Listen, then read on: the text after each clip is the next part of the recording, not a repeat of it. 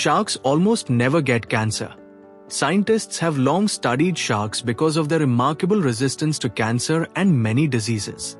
While it's not true that sharks are completely immune, they develop cancer far less often than humans and other animals. Here's why researchers are fascinated. Shark DNA has unique protective genes that help repair cell damage. Their cartilage contains compounds that may prevent blood vessel growth in tumors. Their immune systems are incredibly strong, giving them resistance to infections. This has inspired decades of cancer research. Why shark cartilage pills became a popular myth in the 1990s. Real Science Today focuses on studying shark DNA and immunity to design new treatments for humans. So, while sharks aren't magic, their biology could hold clues to fighting cancer in the future.